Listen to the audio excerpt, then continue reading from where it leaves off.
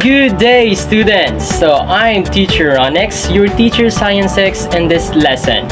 I will be your guide on this educational learning experience. I'm passionate and really very excited about the lessons we're going to tackle today.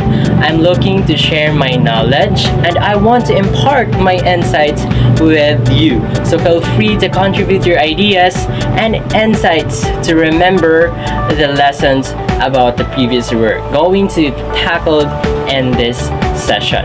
So there are no silly questions here, only opportunities to learn more. Is it clear? Okay, so before we start our lessons, let's have first our prayer. So let's bow our head and feel the presence of our Lord. Dear Lord and Father of all, thank you for today. Thank you for the ways in which you provide for us all. For your protection and love, we thank you. Help us to focus our heart and mind now on what we are about to learn. Inspire us by your Holy Spirit as we listen. Guide us by your internal light as we discover more about the world around us. We ask this all in Jesus' name. Amen.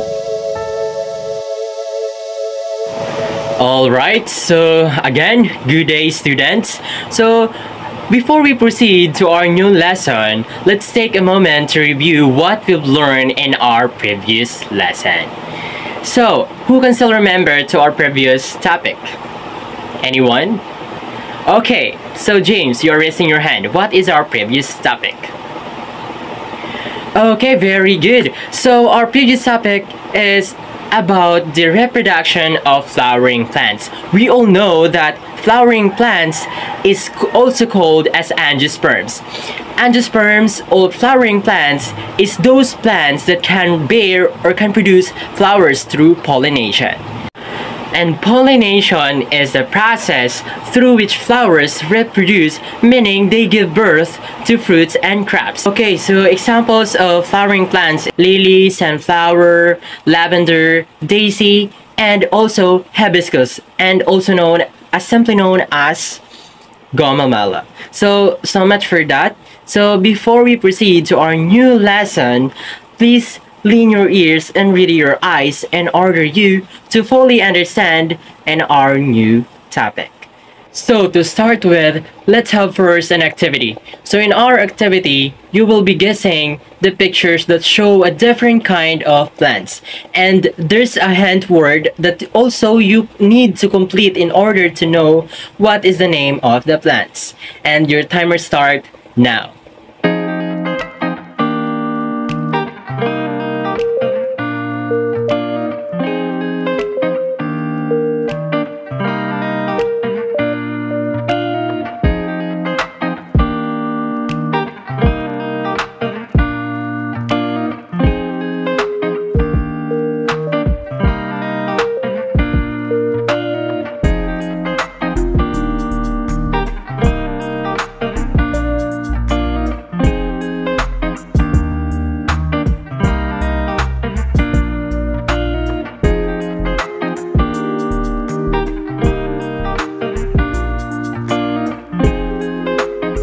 Okay, finish. So, what you have observed to our activity?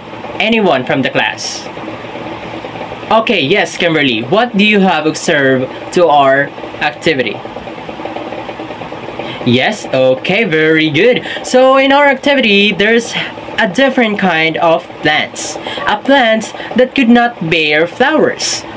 And apparently, you are correct. So in our learning objectives for this lesson is you must be able to describe how non-flowering plants reproduce and to distinguish reproduction in a non-flowering plant. So now, what is a non-flowering plant? Okay, yes, Manuel, you're raising your hand. What is non-flowering plants? Okay, very good. So non-flowering plants is those plants that could not bear flowers or cannot produce flowers. It's because they mainly produce using spores. The exception are gymnosperm that produce seeds but no flowers. And most non-flowering plants are non-vascular. So when we say non-vascular, it is a classification of plants that a lack of vascular system, specifically an xylem and a phloem that transport nutrients and water to the plant. So a good example of non-flowering plants or non-vascular plants are liverworts, mosses, and also the hornworts. So these plants are the lack of roots, stems, and leaves. In addition, there are three types of non-flowering plants, and the classification was based on the presence of roots, the absence of roots, and based on their seeds, spore-bearing, and naked seeds. And the example of this is the moose or the mosses. So how mosses is reproduced? So mosses have sexual and asexual phases in their life cycle. Characteristic of mosses, it can grow in moist areas like brick walls, forest floor, and also even in the side of trees. So it must grow close together for their life cycle. And in order you to fully understand, I have here to prepare a short video clip about the reproduction of non-flowering plants. So watch this.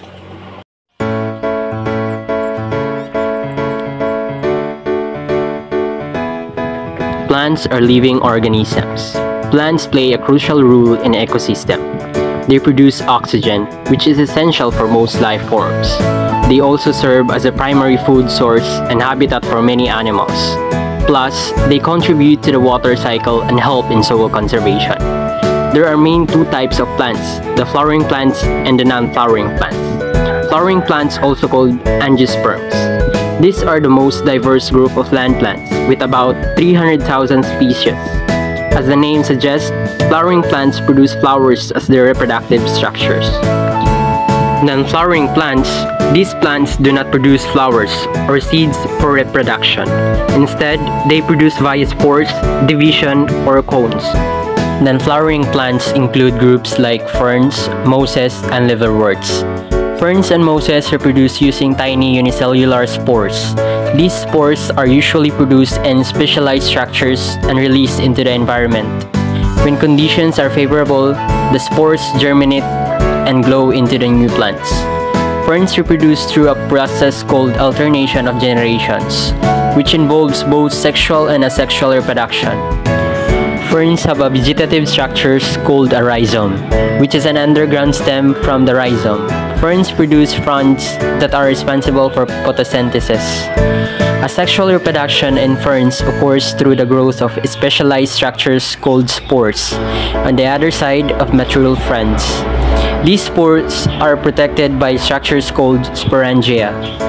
When the sporangia are mature, they release spores into the environment.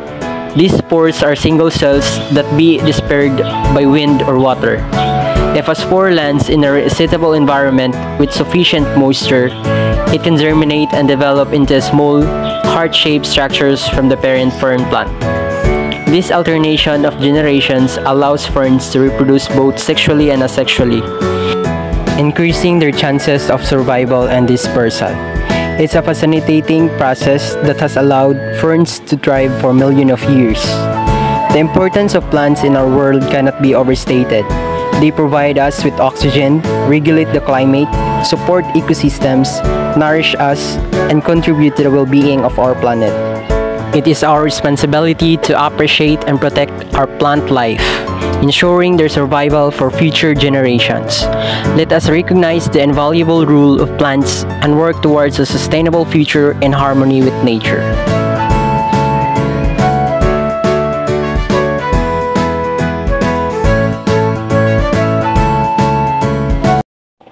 Okay, so I hope you have something learned today. So again, I'm Teacher Ronix, your teacher Science 6, and I hope those information that you have learned, you keep it in your mind. Again, thank you for listening and participation.